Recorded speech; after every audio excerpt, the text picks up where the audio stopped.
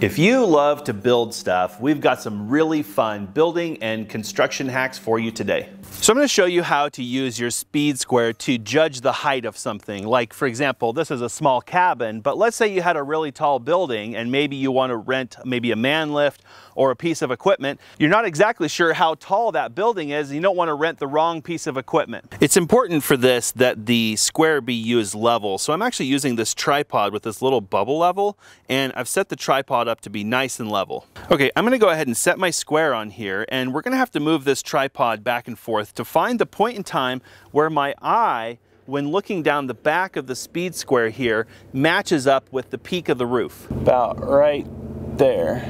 So now we've set it looking up, and what we're going to do is transfer that to the ground looking down. And what I've done now is I've set a rock where that line would contact the ground and set it right there. And now I can take a tape measure from the base of this building and measure out on the ground to my rock. And it looks like we're right at about 14 feet, maybe an inch over, something like that. We are right at 14 feet. Be careful with this trick. It's really easy to make a mistake. See how the ridge is about 2 feet out from the edge of the building? If you measure from the building, you're going to be wrong. So if you have to, transfer that measurement down to the ground, or try to aim for where the building actually intersects the square. If you had a situation where you're trying to decide whether you could fall a tree maybe toward a building or toward a house or maybe toward the street, you can use this trick to figure out how tall the tree is also. So here I have your common speed square. You'd expect to measure rafters, make cuts, cross cuts, things like that with it. Maybe use it as a ruler along the top edge, make straight marks with it, things like that. But I'm going to show you a really cool hack you can use your speed square to do. For this hack, you're going to make sure that you have a speed square that has a small notch right here at the pivot. If you look really close, this speed square does not have this notch. So to do this one, make sure your speed square has this little notch. For this hack, you're also going to need to have a chalk box, and at the end of your chalk box, you're going to want to have a hook. So you're on a construction site, job site, DIY site, and you need to make a level line, but either you forgot your level or you just don't have one, and so you don't have the convenience of using a bubble level to make a line. But for some reason you have your chalk box and a speed square. Let me show you how to make a level line using these two tools. So what I'm going to do is take the hook from my chalk box, and I'm going to hook it underneath this small cliff on the square, and I'm going to run my line up through the notch in the pivot. And now we can just drop our chalk box down. Now what we can do is we can look at the very small measurements here are the degree measurements on the bottom of the speed square, and we can line the string up with 45 degrees. Once we're there, we can make our mark. And let's make our mark here. Okay, so our mark is right along here, and let's check it with our bubble level. It looks really, really good. And of course, now this is a super powerful tool because now you could measure off of this. You can actually measure down and transfer that line if you needed to. You could pull angles from this if you wanted to. Lots of ideas to how to go from this level line and make really useful things from it. The next trick I want to show you is how to use your speed square as a fence to make really accurate cross cuts. So normally you'd take your measurement and then you'd put your square on your material and you make a line, right? And now you want to try to freehand that cut with your circular saw. You're going to line it up and you're going to kind of try to find your way across the board, and it's probably going to be pretty good. But let me show you a trick to do this where you can just use your speed square as a fence. So go ahead and line this up with the material, and then you'll notice that the table on your circular saw can actually ride against the square as a fence. So what you do is move this over on your material until your saw reaches the 0 line on your line. See that? And now we can just make a cut using our speed square as our fence.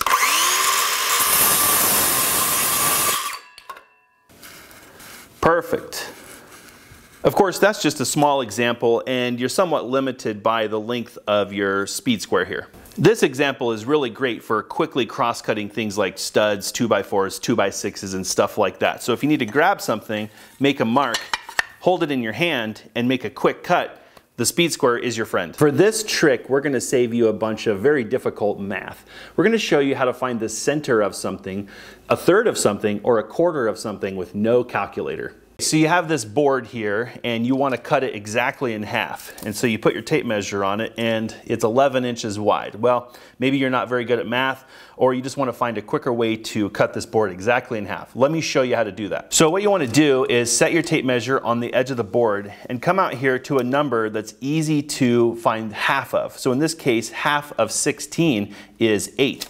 That would be a very easy number to remember. So if we come out here to 16 on the tape, on the edge, and we mark 8 on the board, we should be right in the middle of this board. So if we look here, now we're going to measure half of this board is 5.5 inches, and let's go to the other side here, and it's 5.5 inches. So that one worked really well. So let's say you want to cut this board into 3. So what's a number that's really easy to divide into 3? Let's say 15.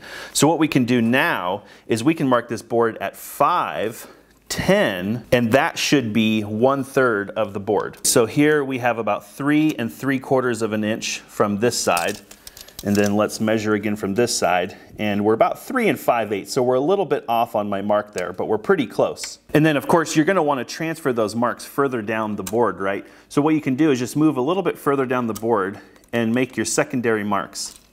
Now you can just use your favorite straight edge and line up those two marks and make a line all the way down, about like that.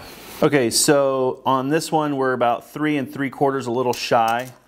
On this one we're 3 5/8, and on this one we're 3 5/8. So we're a little fat on this side, so maybe you'd cut on one side of the line or the other, and there you go. You have this 11-inch board cut into 3 individual equal pieces. Do you want to go into fourths now? So maybe we come back down here to 12 inches. Instead of going higher where the tape measure starts to slide down the board, let's come back down here to say 12 inches. And now it's pretty easy to mark this board in 3-inch increments. So 3, 6, and 9.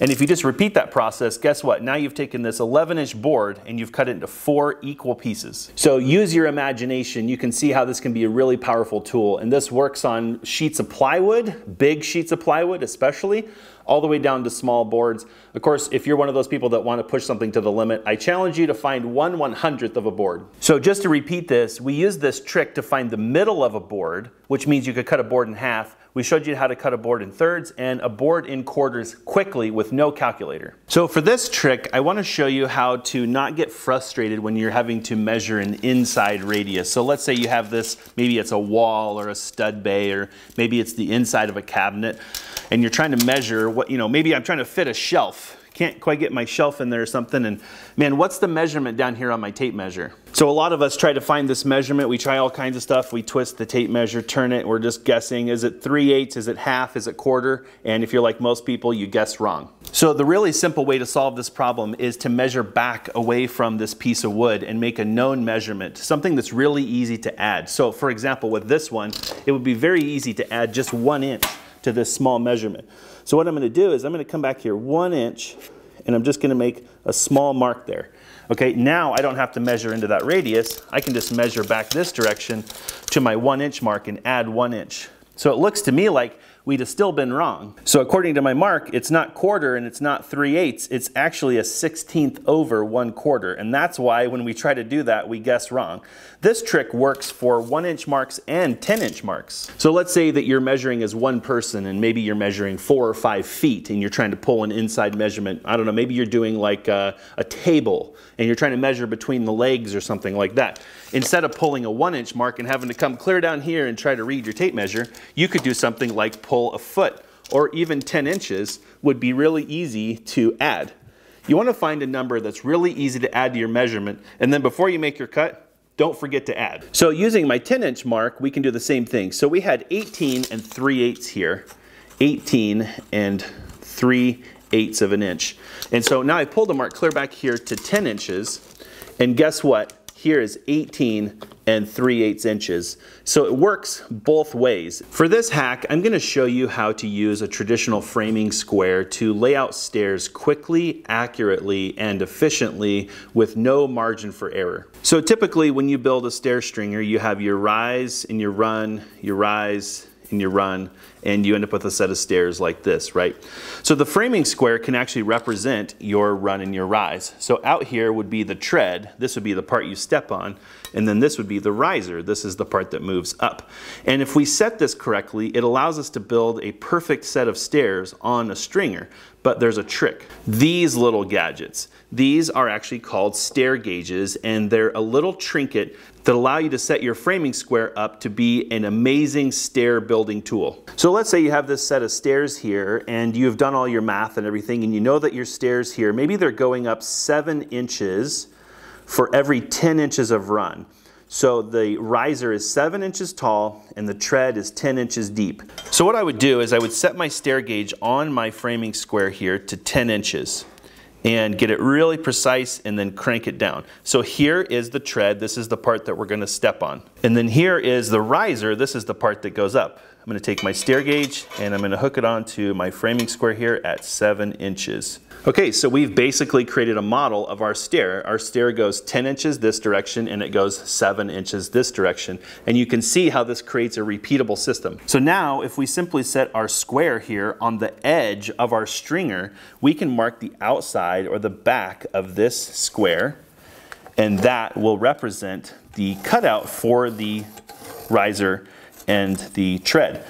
So there is our stair, and we can just mark that with an X, and if we cut along these lines, we've built a beautiful step. Here's the thing though, now I can take this tool and slide it down until right there.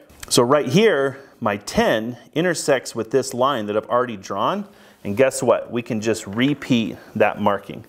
Come over here, make another mark, and then we want to make sure that we tell ourselves where to cut so we don't cut the wrong piece. And you guessed it, down we go. We want to make sure that that 10 lines up with our original line.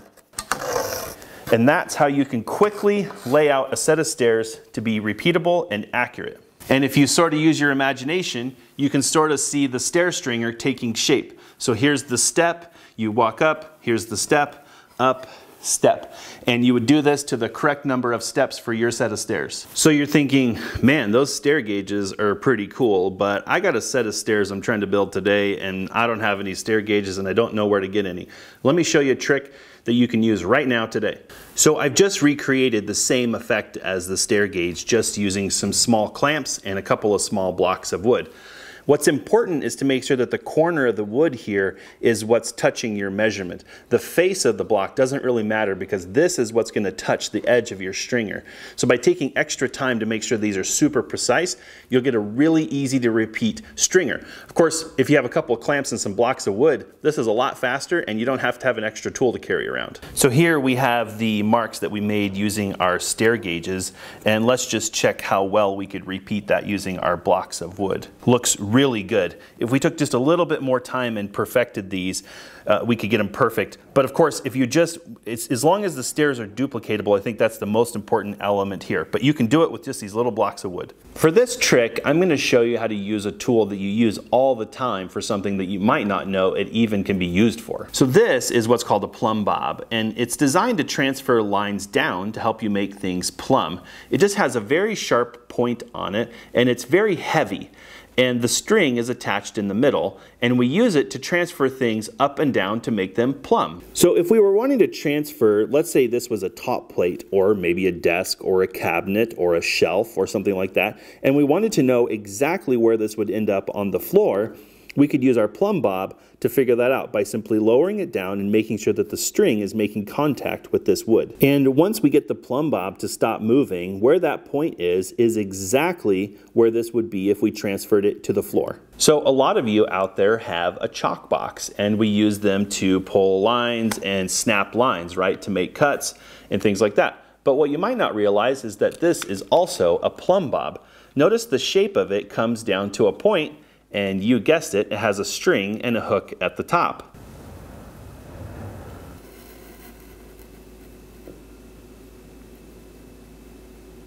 It's always amazing to me the amount of thought that's put into a lot of these tools that a lot of us don't even realize are in them, especially from really high quality companies.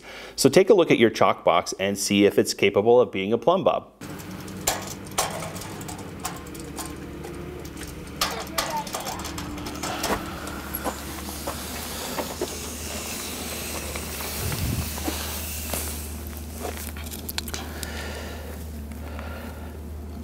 14 feet tall. So I got something wrong.